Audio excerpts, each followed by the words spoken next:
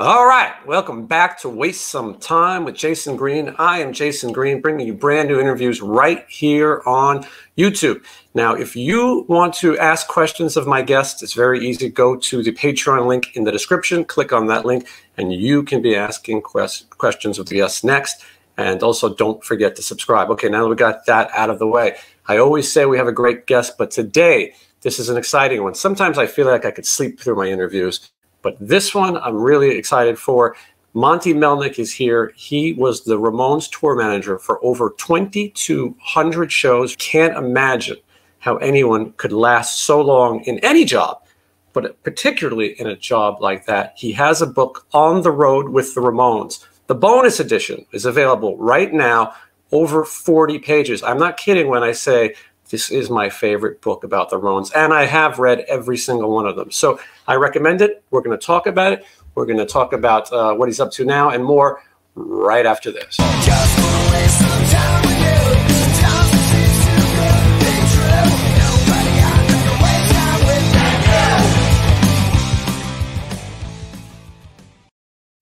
you. All right, let's welcome Monte Melnick.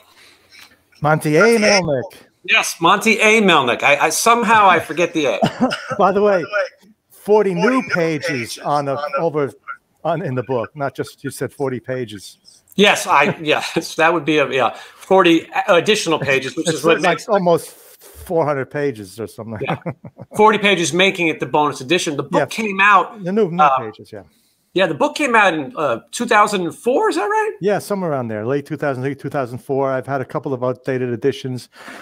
And every year, over the years, things happen with the Ramones, and they still happen. So this last edition, I decided to put a bunch more stuff that was happening with the Ramones over the years.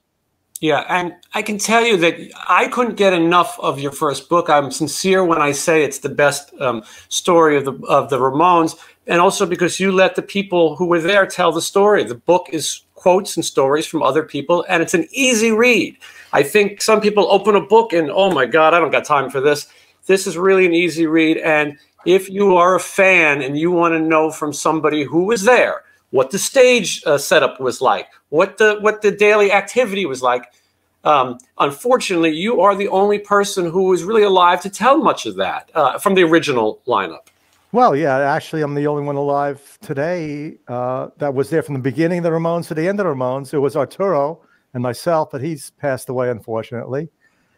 And a good thing about my book is you don't have to read it or know how to read. It's good for the punk rock audiences. I'm sorry. No, because it's full of pictures. They let me put in like over 300 images, pictures, posters, tour passes, itineraries. So you can just don't have to read it. Just look at the pictures, Well, and also, I think a lot of people have seen the documentaries and have heard the Ramones story by now. But these are things that you don't see in that. This is really for the fan. This is really items and things like from your personal collection and things that you would not have known from just watching the movies or hearing the stories. What I try to do is get behind the band. People go to a club, they see a band on stage. They don't realize there's a foundation underneath the band. There's the sound man, the monitor man, the drum roadie, the guitar roadie, the lighting guy. These are all important people. If the sound guy's bad, the band's going to sound bad, or if the guitar roadie's not good, I try to talk about the foundation underneath the band. Yeah, and the bands too. Yeah, and you do a great job of it. So as I was telling you, I'm going to talk a little bit about what made me become such a Ramones fan. I hate when interviewers talk all about themselves, so I'll keep it brief, and I thank you for indulging me. When I was a teenager growing up in New York City, my father had a sports memorabilia store in the East Village, not too far from where Johnny lived, and Joey, both of the guys. And he was friends with a guy named Jerry Ollinger, who had a movie material poster store on 14th Street. And Johnny used to go in there. My father told me, would you like an autograph from the Ramones? And I said, is this like a mariachi band? Ramones, which a lot of people probably were confused. And I said, okay. And he brought me these 2 signed photos, probably around Brain Drain era. And I just looked at this band and I was like, wow, this is cool. I got Ramones mania, like a lot of people my age, and was blown away. And part of me couldn't tell if this was for real and just was totally engrossed in this world of the Ramones. Fast forward ahead, I'm walking to my father's store and I run into Johnny in front of his building, and I tell him that he's the reason why I bought a guitar, which a million people have told him. He spent the next hour and a half in the street talking to me about the Ramones and about being a fan. And so to meet your heroes, they say, be careful of meeting your heroes. I could not have had a better experience. He was very kind. And over the years, when you guys would do things like in stores, because Johnny Ramone was a memorabilia collector, and you talk about in your book, he was very interested in helping me to get my collection signed. I have probably 75 Ramones signed items now finished that Johnny a lot helped me with. So I was really sort of this obsessed fan, but was really into it. And I'll tell you, there was a night at the Roseland Ballroom in New York City, and you guys were playing, and it was a cold night. And I had a big stack of records that I needed Joey to sign. And here I am, a fan, waiting at the door. And there comes Joey and you guys are arguing and having a big bickering match. And you go across the street to get the van. I go, oh, my God, Joey's standing here by himself, and he looks like he's in a bad mood.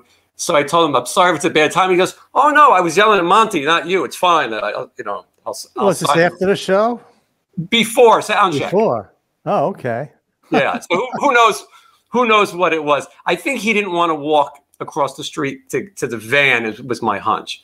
Probably with the OCD, didn't want to cross the street at that particular time, you know.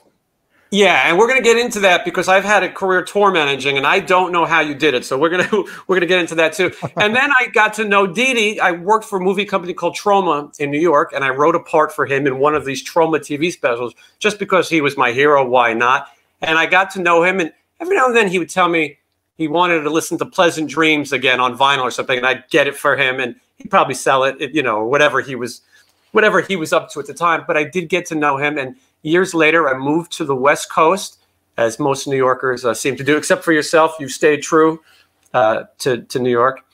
And I went out west, and I would see Johnny, and we would talk a lot at these memorabilia conventions and things, and I would hear so many stories, and we could talk for hours about the Yankees, never about politics. And and it was just an incredible thing to be so close to people that meant so much to me. And I saw Dee Dee maybe 3 days before he passed here in Las Vegas at his final show. And I remember telling Johnny about these experiences because then I would see Marky and I would tell Marky, this one says this. And I remember Dee Dee telling me, I'm too old. I got this young girlfriend. I can't keep up. I don't want to play again. And I was thinking, this is a guy who might not be long for the world, unfortunately. And one of his final paintings is right here behind me. Yeah, this one was painted in 2002. So this is really... Yeah, you got a good collector's item there. Yeah, it's definitely a cool one. So you saw him in Vegas, but he passed away in Los Angeles, though. Yes. So he played the show at a place called Pinky's here in Las Vegas.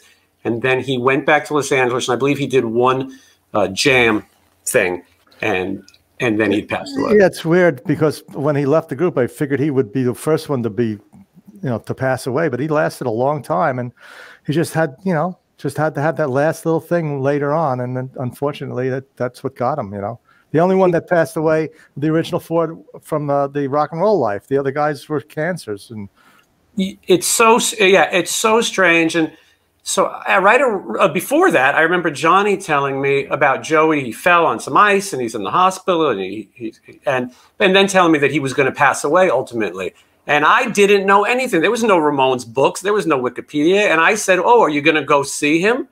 And Johnny said he didn't. If he didn't want to see me in life, why would he want to see me in death? And boy, it's heartbreaking for a fan to not understand all of these things. So that began my obsession with the Ramones. My theme song, Richie Ramone played the drums on that song that I wrote. I just want to waste some time with you. And so it's been great to be part of it. I've always wanted to have someone on who's Ramones related, but I'm always very particular about how you do it. And there's no one who has more history than you. So 2,200 shows. It's incredible. I got to ask you the first thing that I've been wondering. Was there ever a time you thought, I'm going to get fired? And probably often did you say, I'm quitting, I can't take it? Not often. A few times I got fed up, and no, there's one time I got. We were up in Switzerland, it was at a high altitude, and I drank a little too much, and because of the altitude, and I was a little tipsy. And the band was worried that, you know, I was gonna run away with the fee or something, you know. Otherwise, no, you know, a few times I told them off a few times, and but you know, I wouldn't have stuck around for all 20-something years if I didn't enjoy what I was doing, you know. And they obviously respected what you did. Yeah, it's funny you talk about earlier about the Ramones, the name, because people initially in the beginning thought they were a Mexican band, Los Ramones or something like that. Mm-hmm. I think Danny Fields, the original manager, when they told him to go see the Ramones, he said, "Well, I'm going to see the Cha-Cha Band or something like that." He didn't know what they were like because of the name, you know. That's a funny little story. I think a lot of people felt that way. So just rewinding a little bit, the history is in the book, and we want people to read the book On the Road with Ramones bonus edition with over 40 new pages of material, and it's available on Amazon. Link is in the description. The one with the red Ramones on it. Yes, and the yellow bonus edition. That's how we know got the latest version. But so a lot of this is in the book. I want to talk about some different things, but we should point out you were involved with the Ramones because you went to junior high school with Tommy Ramone and were friends for years, right? Junior high school, high school. I was in bands with Tommy well before the Ramones. I played bass, and so I grew up with Tommy. I knew him for over 50 years. What's amazing also, so you talk about playing music yourself. You had 2 records out on Reprise Records, and you got to support the Beach Boys, which are heroes to the Ramones. Yeah, actually, like later on, Marky played a song with the Rockaway Beach with one of the Beach Boys out on Long Island just a few years ago. Yeah, they like the Beach Boys quite a bit. Yeah, I mean, it's the funny thing about the Ramones is people think of punk rock, but there really was no punk rock before the Ramones, and their influences, you know, Johnny's heroes are American rock and roll, you know, Elvis and the Beach Boys. And well, yeah, you know, when I was growing up with Tommy, we were the Phil Maurice was happening here, and that all you know, great bands played there. We saw The Who and Jimi Hendrix and Sam and Dave, and it was a great venue there, you know. So we saw a lot of great bands back then. They were always into different types of music, not just one type of music. Yeah, it's definitely, I think when people dig into their influences, and then if you listen to the Ramones, you realize this is not just 3-chord punk rock music. These melodies and these things in the songs, harmonies, and the things that go involved. And you know, I always tell people who are musicians, go try to play 2 hours of down picking all night. And drummers too. Drummers think, oh, this is going to be easy. And it never is. Well, that's what happened with, unfortunately, with Clem. You know, when Richie split, Gary Curtis was managing the Blondie, and they weren't doing anything. And Clem, you know, Clem was always there from the beginning in CBGBs. He was very good friends with them. And so Gary says, okay, you know, play with the Ramones. It's easy. Don't worry. It's easy. The problem is that we had shows right away. You know, he didn't have enough time to like integrate into the band. When Tommy left, Marky came in. Tommy worked with Marky quite a bit before he was, you know, played shows. Unfortunately, Clem didn't have enough time to integrate into the band, so it was right. He played 2 shows. Of course, he made a hell of a lot more money with Blondie, but he tried, and that was a problem. That Curtis said, "Don't worry, it's easy. Yeah, the Ramones, it's easy." It's not easy. It's got to be tight. Any little thing out of sync throws the whole set off, the whole song off. You know, that's the problem. You know. Did you have to tell Clem it's not working out? Yeah. What happened? Nothing. He understood. He knew what was going on. You know. He knew he didn't have enough time to really rehearse with the band and stuff like that. And of course, Blondie was still back there, so it wasn't too traumatic for him. So, but the band, Johnny, Joey, and they didn't want to really tell him personally, so they told me to go call him up and tell him, you know, you're not working out. And luckily, Marky was there to come right back in, so that worked out well, you know. But I mean, Clem, you know, he tried. He wanted to be Ramone. Yeah, he was Elvis Ramone for a day. Yeah, right. And well, we couldn't call him Clemmy Ramone. That didn't sound good, you know. That's true, but Elvis doesn't have the E on the end. I don't know why they picked that. Johnny probably did that because of his Elvis connection, you know. Yeah, I would think so. So going back, Ramones are beginning. They're a three-piece band early on. Joey's playing drums, Dee Dee's singing, trying to sing and play bass at the same time, and these are all basic players, and Johnny's playing guitar. And you went to see them at that point, right? You were working a little bit with them. Well, Tom and I developed the performance studios. We built the place, and we managed the place. We had our own things going on in the studio. I was in another band at the time, so I got a lot of free time in the studio. And one of his projects was the Ramones. He brought the Ramones in just to produce them and manage them as a three-piece group. But he, saw what was happening with Joey. I mean, with Dee Dee not being able to sing. So that's what happened with Performance Studios, basically. Yeah, and so Tommy assumes the role of drummer. Was he a drummer? No. Tommy was not a drummer. He was a guitar player. And all the groups I played with Tommy, I was a bass player. He was a guitar player, basically. Way back when actually in Forest Hills High School, there's a group called Tangerine Puppets, which Johnny was playing bass and Tommy was on guitar. I saw them in, I think, 1967 or something. Wow. Or 66 in Forest Hills High School on a talent show. So Tommy was always a guitar player. The problem was when he pulled Joey off the drums, they started bringing drummers in. And drummers at that time, the Ramones were so raw that nobody understood what was going on with them. It was hard to understand it, So Tommy would sit down and say, try to play like this, play like this. Eventually, they said, well, why don't you be the drummer? Because he developed that style for them. He wasn't a drummer, As I said, when Marky came in, Tommy left. Tommy had to work with Marky for a little while to get the whole style that Tommy has developed with the Ramones, It's pretty amazing, and it's a style that hundreds, thousands, millions of bands would then later attempt. But and Marky does credit Tommy for sort of showing him that style. It's maybe not being a drummer makes you come up with something that's completely original. Tommy was a great musician. He played a lot of different instruments. I never played drums before that. But after that, the Ramones, he left. He was in a group called Uncle Monk, alternative punk country bluesgrass group, and he played mandolin and fiddle and dobro and all that. So he's a very great musician, So developing the drums was very easy for him, basically. But he did develop that style, which is very unique. Yes, and that's why jam bands. I've managed several.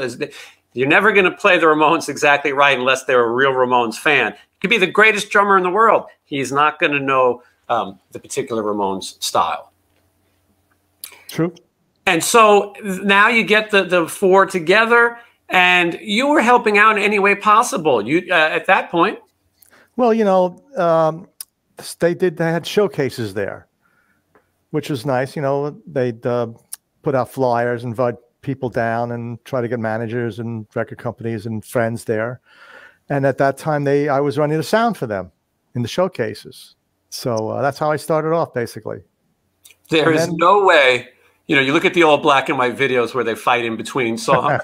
There's no way you thought this is going to be my career. 2,200 shows. Well, I was coming from my band. I was coming from a band that had 2 albums on Reprise Warner Brothers, 1971, 72. We toured. I was a very good bass player. All the people in my group were good musicians. So initially seeing the Ramones in the early years, they were so freaking raw. I didn't like them back then. You could see the early shows, they have on the YouTube. It was a little bit painful, So but I said, I'll work with them because I was running sound and I did my best. And they started getting some jobs at CBGBs. They said, why don't you come over and do sound for us there? So I kind of moved on, started working with them. Yeah, they got better and better. They worked hard. I mean, it took a while. They didn't happen overnight, Yeah, well, unfortunately, the talent was growing, but unfortunately, some of that success wouldn't be realized until maybe after some of the guys are even gone. It's a shame that that's how it's happening. Yeah, I mean, the 4 original people in the group have passed away, and they really haven't seen how big they are now. I mean, the Ramones are huge now. Yeah. Unbelievable. The people say Stones, Beatles, Ramones in one sentence. That floors me, you know? Yeah, and you never would have thought that when you were at the rehearsal space. Oh, no. Johnny always was looking for the next record to be the one. It's always going to be that this one is going to be the one. He unfortunately, he did see a lot of it. He did see the shirts everywhere. He did go out to Hollywood and sort of get the admiration. But even after he passed, it still grows. Yes, yes, yes. I mean, also Joey. Joey was always looking for the next record. That's why they kept, after initially Tommy and Ed and they were producing, they started looking for the producers that probably could get them some hits on the radio, Phil Spector, John Beauvoir, Graham Gouldman. They kept on picking people. Let's pick these guys. Maybe we'll get a hit, Unfortunately, the U.S. radio wouldn't play them, No, I think it took a long time for them to get it. But there were some really commercial radio hits that they were missing out on. Yes. Johnny, whenever I would mention or talk about anything about Phil Spector, End of the Century, he would always say, "We never should have took those jackets off," because there's the one record cover with the jackets on, and then there's the one record cover with the jackets off. And somewhere in his mind, he believes that was the downfall. Never should have took those jackets off. That was a famous Mick Rock photo. Yeah, who passed away recently. A legendary photo. Just four guys on the cover, but really made a lot of history. And that record, going back, some of the hardcore fans will say it's a little too polished, but there's great songs on there. Some of the real Ramones classics. Actually, on that record, the End of the Century's, people come to me and say, "What's your favorite Ramones song? What's your favorite Ramones song?" It's difficult. There's like a lot of Ramones songs, but I do have a favorite Ramones song. It's on that album. Do you know which one I'm talking about? This is tough. I'm going to say maybe Danny Says. No, that's about Danny Fields, his manager. I don't know. It's all the way. All the way. Wow. Yeah. Do you know why I like that song? It's got to have something to do with you. Yeah. Hey, Joey wrote me into the song. Like, Monte's driving me crazy. It's like being in the Navy. So many Ramones songs. Yeah. It's funny on that record because Danny Fields is mentioned, you're mentioned, and then on Chinese Rocks, they changed the lyric "Is Dee Dee home?" to "Is Artie home?" which I assume is supposed to be Arturo Vega, right? Yes. It's funny how many little inside gems are on that record. We're jumping all over the place, but I think that's okay, and I think that's part of the fun of the book as well. It'd be hard for me not to mention right now, which is about Phil Spector, that after the Ramones, you managed Ronnie Spector. Well, I worked with her for a few. I didn't manage her. She had a manager. I did some road work for her. Beautiful person. What a sad thing that she just passed away. Yeah, just passed away. Just passed away. Cancer. Yeah, and that must have been a great experience. And she had sang with Joey before, and yeah, well, she loved Joey. I mean, there's clips of her talking about how she really liked Joey and loved Joey, and Joey produced an EP for her with Daniel Ray, and they got along very well. And she sang the Rainbow song that Joey wrote, and she's a beautiful person. Really, what a great voice, a talented person, very nice, pleasure to work for. Yeah, and so I wanted to make sure that we mentioned her because it's definitely a part of Ramones history and a part of your life history as well. So tour managing. You didn't know what tour managing was at that point in your life and what you had to do? No, well, as I said, I started off just doing some sound for them in a studio, and then they went to CBGB's. I did some sound there, and all of a sudden they started getting jobs outside, around the tri-state area. They said, "Well, come on, Deuce, come with us." And so I was working in the early years doing everything with Mickey and myself and a couple of, schlepping the equipment, driving, I worked my way up, and that's how I learned the business, basically. You were all working up together as well. Yes, of course. Yeah, you were on the ground. You were on the ground floor of something that a lot of people might not have believed in. And they worked hard. They rehearsed a lot. They really worked hard. From seeing them from the beginning to what they developed later on after a few years, it was like amazing how hard they worked. Yeah, they had an image. I mean, Tommy he was the architect. Tommy was the architect, I call him, He knew what to put together, the look and everything, and the songs. And so they developed that over the years, Yeah, and it definitely shows. As a tour manager at the time, now I've tour managed bands that have pretty high-strung personalities, different members of Rat, different lineups, and but it's different these days. We've got our cell phones with GPS, and if someone wants to be on the guest list, you have a group thread. It's a totally different world. Oh, You're yeah. out there, you're driving.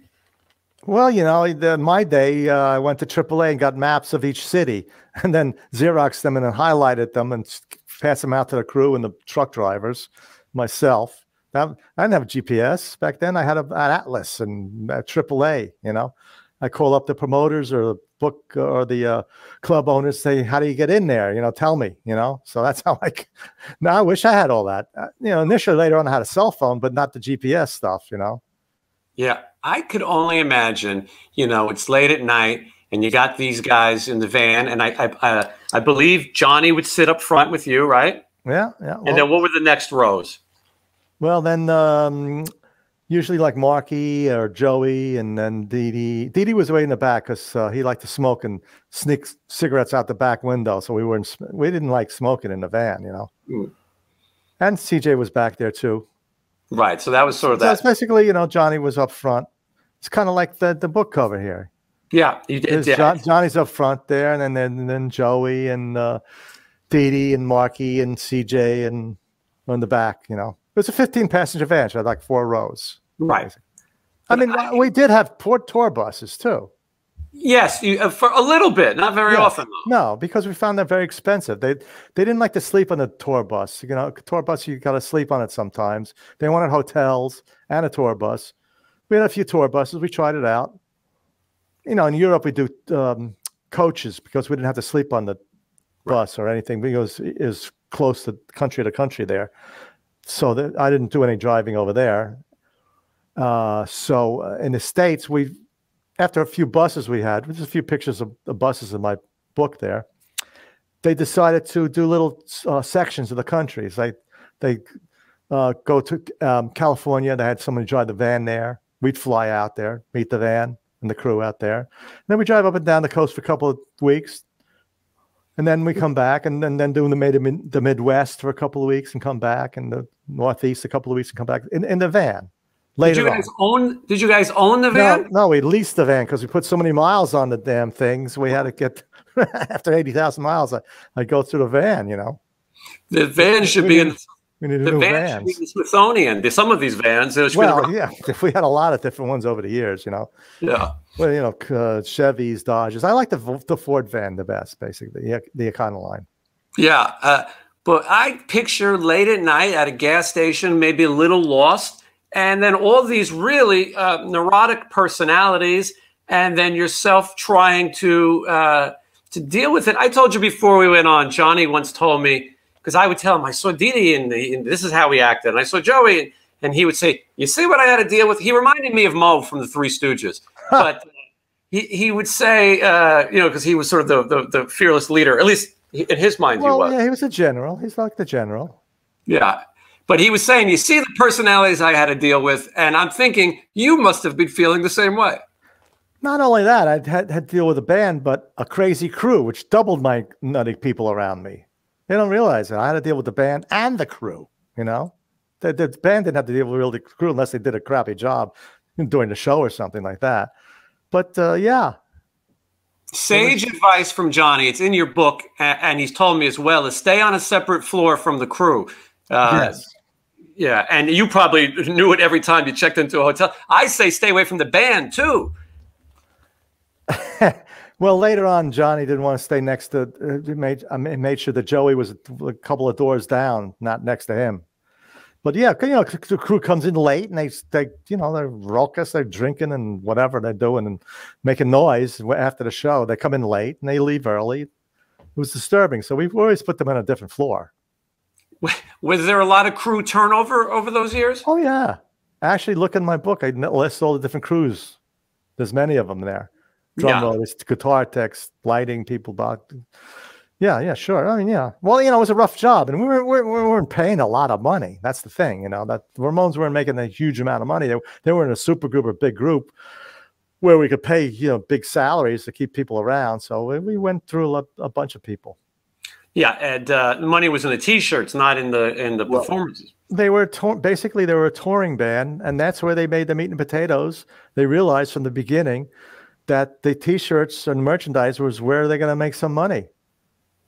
Yeah, and obviously, as we see, there's more T-shirts than record sales. Of Ramones. There's a T-shirt on every block at every mall. Everybody has a Ramones. Man, I wish I got a piece of that action. Yeah, what I can only imagine. Initially, Arturo, the reason we can get him on the road in the early years was he'd print some T-shirts up, sell T-shirts, and that would pay for his expenses. Initially, eventually, he got on the payroll, but that's the way he came out first in the early years. So he'd print T-shirts and sell them, and that's how we could afford to get him on the road. Yeah, and then he was an amazing person with T-shirts. So a couple of chapters in my book about the T-shirts, how it evolved over the years. And he really, he made those T-shirts in his loft, silk screened them, put them up, hung them up, and he had a big loft on 2nd Street right around near CBGB's, and he had pipes there so he could hang all the T-shirts there and stuff like that. He worked very hard. His loft was also right essentially across the street from the Albert Garden where that first record cover was photographed. Yeah, right up the block there, sure. Which is, it's if you're a Ramones fan, I suggest you make the pilgrimage to see that spot. It's very strange. There's a koi pond where the photographer must have stood. And it's Roberta Belli, give her credit. Yes, absolutely. She took one of the most iconic photos and record covers of all time.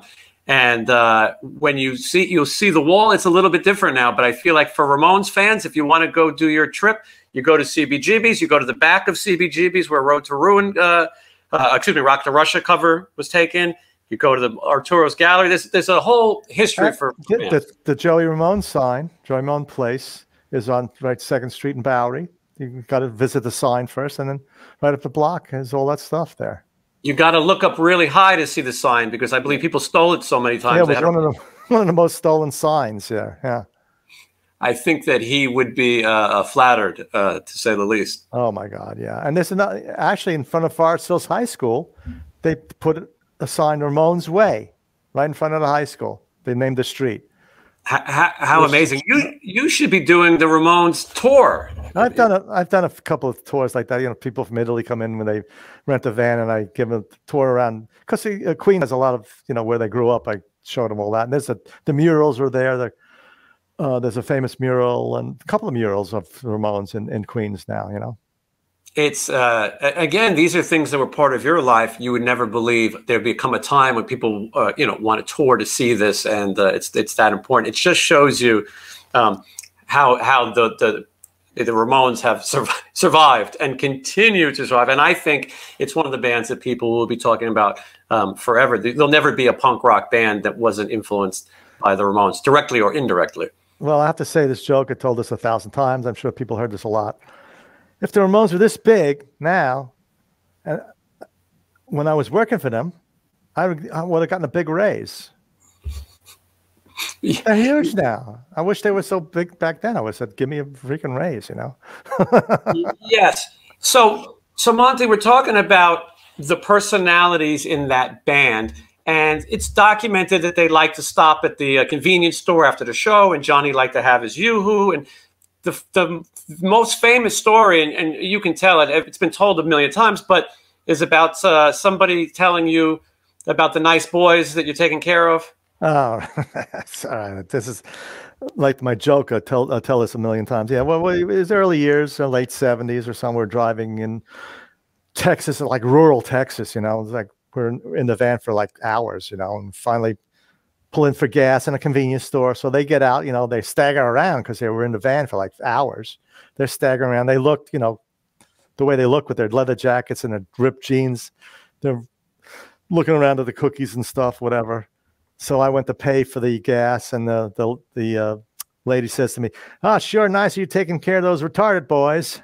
Mm-hmm. I said, "Yes, ma'am, that's my job." Yeah, she wasn't that far off. Well, all right. Different times, though. We did use different words now, but I mean, they look like at that time they looked like from another world coming out of the van. Yes. Oh, I can only imagine. So we know that Johnny was very right wing in his politics. Some of the other guys were not. We know we know that he enjoyed to listen to the Yankees on his transistor radio. Boy, Johnny would have loved iPhone technology, I think. Oh, most likely. In the cover of the book, Johnny's wearing a Yankees T-shirt there. Oh, wow. If you look at the cover, you can't really see it now, but if you look at the cover of the book, he's wearing a Yankees T-shirt. Right. The great cover by John Holmstrom was, he did the cover for me. Luckily, it was great idea. Because initially when I was doing the book, I said, a book has a cover, a picture of the band on it, but there was 8 different Ramones over the years. So I figured, what to do here? So I figured, let's do a cartoon. Who better to do a cartoon than John Holmes from Punk magazine? And I was lucky enough to have him do the cover for me. Absolutely. John Holmstrom also is the artist who created Road to Ruin cover. That's his artwork. Yeah, all the little images inside the Rocket to Russia, Road to Ruin. He worked on the cover. Yeah. That was somebody else's idea. He fixed that. But in Rocket to Russia, he did all the cartoons inside and the back cover and stuff like that. And we use a lot of those cartoons for T-shirts and passes and stuff like that. So we're talking about the personalities. And Dee Dee obviously had his issues with addiction. Was that through his entire career with the Ramones? Oh, yes, yes. Dee Dee had so many different personalities, He was a multiple personality, and he was heavily addicted, in and out of rehab, and he OD'd a few times on the road, and it was a problem, basically, Yeah, and for sure, and if you read Dee Dee's book, who knows what's true, because Dee Dee had so many personalities in so many different ways that he remembered things that who knows what he was telling. Well, yeah. The problem with Dee Dee's book, he puts a lot of stories in there, makes up a lot of stories. And the fact, after, he left the band, that his book came out, he had a little tour in Europe or England. He said, why don't you come and work with me there? And I said, okay, I haven't read the book, I got over there and I finally read the book over there, and he has me like I'm drunk in the airplane, stumbling up the aisles, and he comes, knocks on my door. And I come with like powder on my nose, and I'm wearing a bunny tail on my underwear. He made up these stories. I said, Dee Dee, I just read the book. He said, oh, I'm sorry. And I'll buy you dinners from now on and stuff like that. Whew. He made up a lot of stuff in those books. Yes. And talking to him from day to day, you didn't know what you would get. So, and then I believe Marky was dealing with alcohol issues, right? Oh, yeah. Well, he got kicked out of the band, basically, because of his drinking, So you have 4 extremely different personalities. It's also been documented a million times that Johnny's wife, Linda, had dated Joey earlier, and that they had some serious issues and not speaking for the most part, right? Yeah, yeah. It wasn't as bad as they make it out to be, but they didn't socialize. Basically, they realized that they didn't want to fight because what they were doing with their music was more important. You go on stage, you get the feedback from the audience. The music was more important. Why, have a fight? So they just didn't. They talked. They had to talk about set lists and songs and playing in the studio and stuff like that. But they just didn't socialize, basically. Yeah, they kept it together for the business. So now we're talking about you being in the, with these characters. If you had to pick one, let's say it's a day off and you're going to spend the day with one of them, which one would it have been? Well, I got very close to Joey, basically, because initially one of my girlfriend's sister was Angela, who was Joey's girlfriend for a while. So I got very close to Joey and his family, and I spent a lot of time Christmas and New Year's and Thanksgiving and hanging out with him and his mother, beautiful person, Charlotte and Mickey and stuff like that. So, and we go upstate to visit Angela and stuff and different people. So I got very close to Joey. Also, I had to work with Joey because of his problems. And, before you go on tour, I'd just come over and make sure he had the right stuff, you know, all his medicines and whatever he needed to take on tour. Otherwise, if he was out on the road, he'd say, I don't have this, I don't have that. I'd have to go, you know, it was hard on me. So I'd work with him and get him prepared for the tour and stuff like that. And Johnny kind of saw that as like, especially working with him special, you know, but he didn't realize. Johnny maybe thought you were giving Joey favoritism. Yes. That was a problem. The business person in Johnny should have realized how valuable that is, though, because Joey did need that special attention. Yeah, he didn't realize it. He just thought it was like I was kind of favoritism there, but he realized that Joey had a lot of problems, and I had to work with that. That was rough. You talk about it in the book. I mean, there's times when you would get on a plane and fly somewhere, and Joey wants to go home and touch something because of his OCD that he missed. Yeah, there was one time we come back from Europe, and I drive him back to his house, and he says, I got to go back to JFK. I got to do something. Okay, there's a taxi. Goodbye. You know, I wasn't going to take him back. He took a cab back, touched something, came back. Wow. Yeah. Wow. So if you were not involved, he was still going to do it. Yes. Oh, yeah. Yeah. It was it's a compulsion. It's a hard thing, you know. In the early years, nobody knew what was going on with him, you know, because it wasn't really diagnosed as OCD. So it was rough. He said, you know, what are you doing? Why, are you crazy? Don't do that. But then later on, it was a chemical imbalance, and he had some medicine for it. It helped a little bit, but he still had it pretty bad, you know. And it was rough to deal with, you know, getting him in and out of hotels and all the places in his house and all that, you know.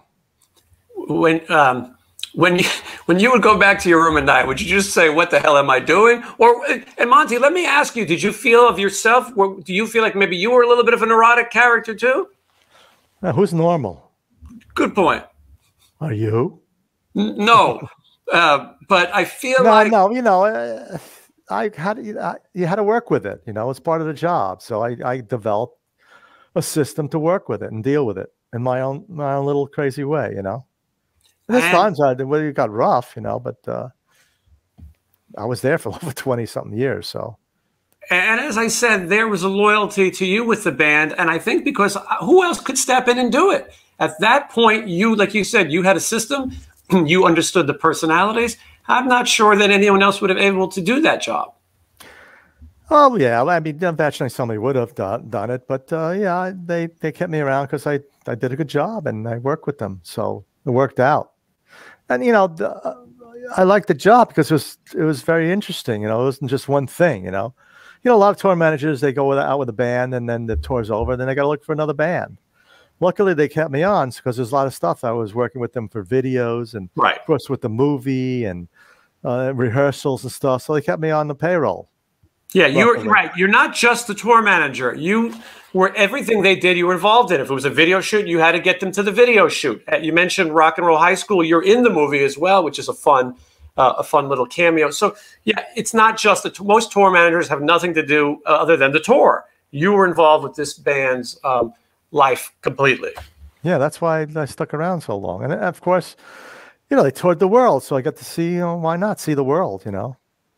You see the crazy footage of these fans attacking the cars, you know, over South America and things. You're there for all of these things. Yeah, that's what Johnny says. Oh, good job, Monte. Good job. And that from that Marquee video. The problem with that, let me just tell you a story. So we didn't know how big they were there, you know. So we go over there, and the first couple of hotels, the kids were out there all night banging. We got kicked out of several hotels because the kids were standing outside, breaking glass, banging on the windows and stuff. So that was an early hotel. The garage came out to a one-way street like this. We had to make a right. I had 4 security guards with me there. So I sent them out. They try to clear it away. We pull out in the street and this car blocks us. So we're stuck in the middle of one-way street. And the kids are just a little over-enthusiastic, as you can see, you know. And it was a bit scary, but you know, John saying, good job, Monte, good job. Like, I had 4 security guards. They couldn't, you know, it's 100, 200 kids out there, you know. You're also in a foreign country, and there's not so much you could do about the the roads and the people. You know, it's a different thing. We know we have a one-way street, and somebody blocked our way out of there. So, but it was pretty weird. You know, they got a good taste of what it's like to be a huge band. You know. Yeah. Absolutely. I mean, they see it, and you know, can only imagine what it would have been like, you know, had they been able to continue. Although after that final show, it didn't seem like it was long to happen. There was some talk about playing at the Rock and Roll Hall of Fame. This I heard from Johnny himself. I think it was very brief talked about. What do you do? And I think maybe one of his ideas might have been to have Eddie Vedder. I think the other guys might not have been thrilled. So there was also the idea of maybe Dee Dee singing, although Johnny pointed out to me, because I always said you should do something and have Dee Dee sing. And, you know, Dee Dee comes up at the last show and he doesn't remember any words. And Johnny told me, that's your boy. Johnny goes, there's your boy. You saw how he did. Yeah, you know, initially Johnny said, well, if Joey's not there, I'm not going to really play with anybody. And that's why Green Day came up and played all the Ramones songs. Yeah. For that. And Eddie Vedder looked kind of strange with a mohawk, you know, that was interesting. Well, well, yes, there was never a Ramone who had a mohawk. And that was like the English with the mohawks and stuff. I don't know where he got that, but that was very weird seeing him there like that. He seemed like a Hot Topic punk all of a sudden. It was, I think the fans, although Johnny told me, he goes, you know, a few people flip him off. He goes, I'm okay with that. That's good. If I didn't like somebody, I would do the same thing, you know. True. Yeah, they were definitely loyal to what they did, but it wasn't meant to be. That final show was that final show, and everybody sort of went their separate way. No real goodbyes, right? No. John left right away, bing bang out of there. You know, Joey hung around a little bit, and it was not pleasant. Did you have something lined up? What were you planning on doing next? No, really. I was kind of like recovering from. I think in the back of my mind, I think maybe they'll get back together again. You know, right? But you know, after touring, and doing all those shows over the years, it was kind of like a breather there for a second. You know, you probably went through a little bit of withdrawals too, though. You know, waking up in your own bed every day is a strange thing. True. I think in my book I said. I'm a tour manager under withdrawal right now, you know? Yes, that's right. It's a great quote because unless someone's been on the road, they don't know that feeling. You know, you get home, I'm so glad to be home. And then a few days later, you're waiting to have breakfast in the lobby. Well, we got to give a big shout out to my co-writer, Frank Meyer, who is a really great guy. And he's in LA and with the Street Walking Cheetahs and the plays with a lot of bands out there. Initially, when I was approached to do a book, I said, like, I'm not really a writer, you know, I don't write. And they said, oh, we'll get you a ghostwriter. So I came up with a bunch of different people, and Frank was one of them. But he did such a great job. He was a journalist and a huge Ramones fan and played in different bands. And we just hit it off well. So I gave him co-writing on the book, you know. Yeah, it's not an easy thing to do. And because you compiled so many quotes from people and you had to find quotes that you got new ones, you interviewed people, but you had oral history. Yeah, oral history. You had to find some people who had passed. Then to put this into order and make it a fun read, because this book is a page turner. And I've never said that about something that I don't believe. I really do think this is the best Ramones book. Like I said, I've read them all.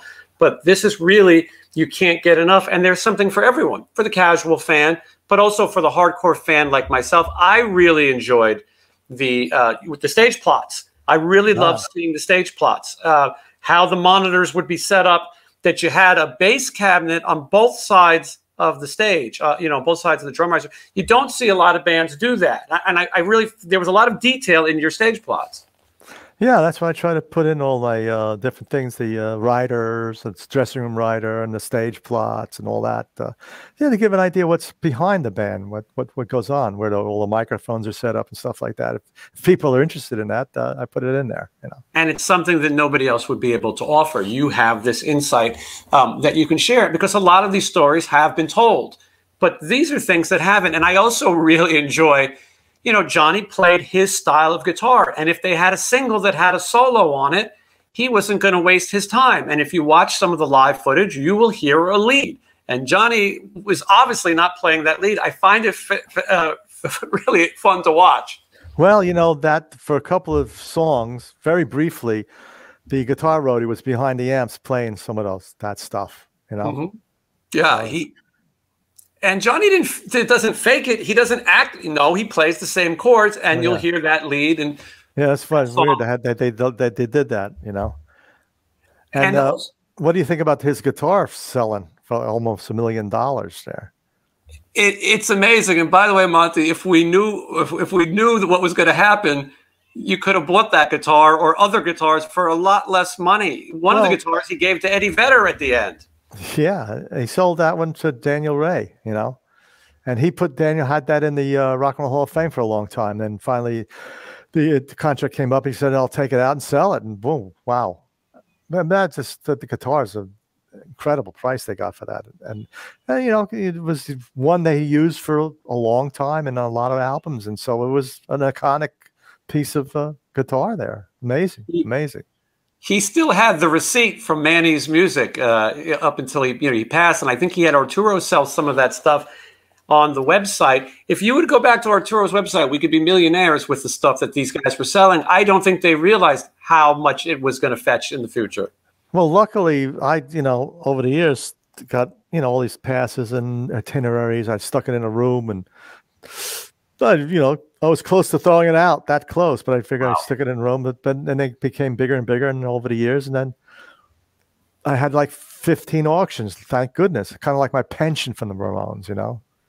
Yes, absolutely. You're probably thinking about all the times you asked for a raise or whatever. At least you had this this gift that keeps on giving, which is that Ramones memorabilia. I look at my collection, which is insane, of things that Johnny had given me and some stuff Dee Dee had given me. And I'm fortunate to have it as a fan because, this stuff isn't cheap. It's not cheap. Well, if you ever want to do auction, go to RR Auction. They're great people. And mention my name, say Monty sent you, and you can get some good money for the stuff you got, probably, you know? Yeah, and sometimes you get to the point in your life when you realize, I can't take this stuff with me. And it's better to have the money and enjoy it. Well, the thing with collectors, it sits in a room. So usually you can't see it all. My stuff was in boxes. What am I going to do? Open a box and look at something and put it back, and look at something, put it back. Mm-hmm. So I figured, I need the money, basically. So some people are collectors, they won't part with anything, Yeah, it's a tough thing. When this interview ends, this goes back into the closet. I mean, it's just out right now for to be seen one more time, and then it goes back into the closet. One of the other things that I always wanted to have Walter Lohr on the show, and sadly he passed. He was a very nice guy. Very nice guy, and I got to meet him a few times and talk about it. We just never got it done. But he also played some guitar on some of those Ramones albums. Yeah, he's a good friend, and when we needed some part here or there, they bring him in, and Ed Stasium did a bunch of stuff too, and Daniel Ray did a few things here and there. So a lot of different people participated.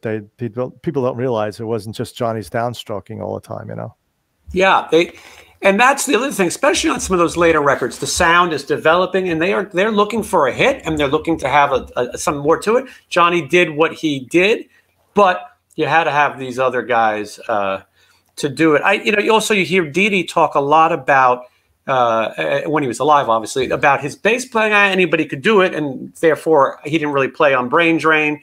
And he says, it's not a big deal. But if you're a bass player, and you are, what Dee Dee does is a little bit different. Even his down picking and his selection and where he hits. Maybe a lot of it was accidental, but it became a sound. Well, yeah, as I said, they started early with hardly knowing how to play instruments, and then practice, and they developed up into the Ramones sound. So they all developed over the years. Are you in contact with CJ or Marky these days, or Richie? Yeah, I just talked to CJ recently. He's doing good. He's out in the Bay Area. He toured a lot with his different groups and stuff, and he did some stuff with the Gimme Gimmes, Me First and the Gimme Gimmes. Yeah, he just toured with them. Marky's doing great. He's doing some spoken word stuff in March, and he has his radio station, a radio program on XM Sirius XM radio. And Richie's going to be out there again touring, and he's doing some Comic Cons and stuff like that. Yeah. It's funny. He was really the Ramon who was out of the limelight the most, and then finally came forward and probably realized there was some money to be made. Oh yeah, sure. And initially, when CJ left, I said, "Look, CJ, you're CJ Ramon. You could use this." He said, it took him a while. He decided, that's it. Same with Richie. Richie didn't want anything to do with the Ramones for a long time, and then he realized he's Richie Ramone, and then people want to hear that. Yeah, and he was a part of those bands. And a lot of people feel like those are the records that kind of brought the Ramones back for a little while. I think they're underrated. There's some great songs on them. Yeah, Richie was great. He's songwriting and singing, and when CJ came in, he kind of brought life back to the band. He's a young guy, and they kind of had to suck in their stomachs to keep up with him and stuff. He rejuvenated the band. It was a pleasure working with him, Yeah, absolutely. I remember seeing those shows when he first joined at the Ritz, in Manhattan, which was Studio 54, for those who don't know. And that was sort of the beginning of the CJ run. He was out of the Marines with the short hair still. Yeah.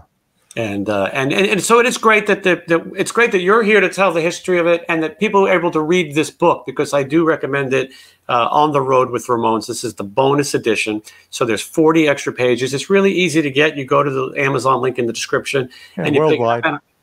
And I promise that you'll, if any level of Ramones fan, you will be hooked on this book. And this is not just me saying it because you're here, because I've always told my friends who are Ramones fans, because I think your book was kind of the underrated one for a while. I think people, Johnny has a book, and there's this official book. And I said, you really want to know the Ramones. This is the book that tells you the best stories, and it's from the person. Yeah, and it's from the person who was there. Yeah, my book came out before all the other books, basically, except for Jim Bestman's. Johnny liked my book a lot, and the way he did his book is kind of like my book, with the pictures and it's not just text, pictures, text. So he kind of liked the way I got my book together. Yeah, and he passed before his book came out also. Yeah, right? Yeah. So I think they also had to try to, piece together as well. Yes. Yeah. So Monte, what leads us to is, what are you up to now? I know you still work in production a little bit. I'm up to about here. So I like to keep my nose above it so I can breathe. That's yeah. Well, after the Ramones, I worked with a couple of other people, Ronnie Spector, Degeneration, Paul Winter, a couple of other people. Then I got a job over the New York Hall of Science as audiovisual supervisor. I was there for about 16 and a half years.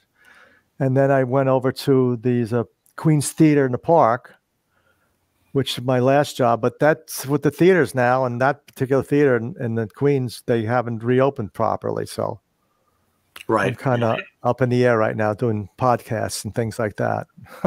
pushing the book. Yeah, this is I'm on Facebook, Monte A. Melnick, and Instagram, Monte A.Melnick.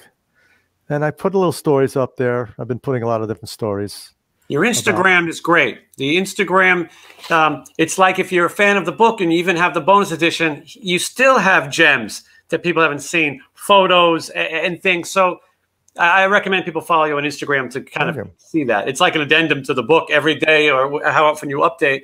You really get a fun thing with a little story. Yeah, I try to put stuff up daily. It's Monte A.Melnick, because somebody got my Monte Melnick. I don't know how they... I was wondering why the A became so prominent. Yeah. Well, I like to use that now as an author. Monte A. Melnick. That sounds good. True. Hey. An author definitely needs the initial. But I can't thank you enough for sharing your stories. I know you tell them a lot, and it's funny. I was looking at how many podcasts you did. I go, oh man! And some of these are like the Uncle Floyd show. I mean, you never know what you're going to get, and you're a good sport. Thank you very much. Yeah. I enjoy this. You're obviously as we've said, you're obviously a patient man to be. You could be a mental patient man for what you've been through, but you're a patient man because of all the personalities. And to share the stories means so much to me, and I know it means a lot to Ramones fans all around the world. And so we're so grateful that you continue this. People follow you online and get to find more and more things about the Ramones that they thought they would never know. Well, I just want to say to all the great Ramones fans out there, Gabba Gabba Hey. Absolutely. I think that's the best. On the Road with the Ramones bonus edition, available now in the description. Thank you, Monte.